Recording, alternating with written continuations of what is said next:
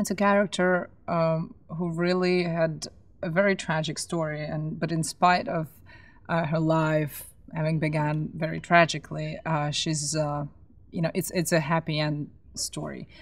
She's a girl who's a fighter who has managed to get out of it, who also not just escaped the tragic circumstances, but also have made something out of her life, and went on helping the others that have been or that are in her situation.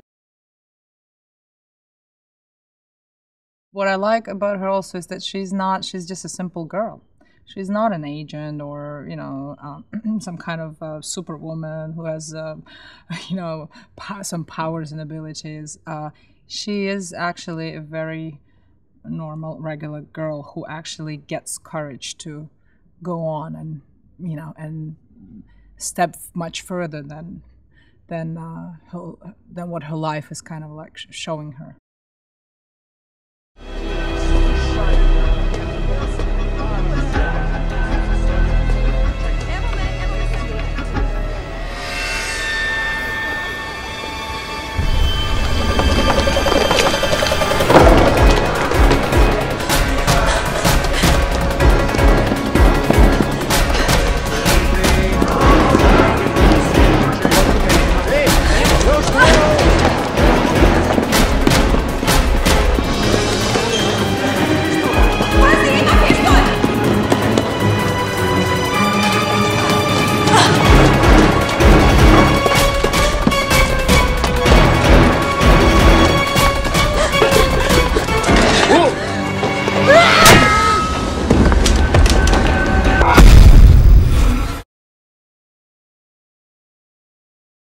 She's smart, she's proactive, she's brave.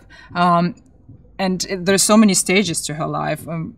After the quiet, moment where she works, in the office, suddenly, when she thinks she's forgotten and, nobody will ever find her, suddenly comes a moment where tons of people are after her and it all comes back. And she's now on the run, she's hiding, her life is threatened.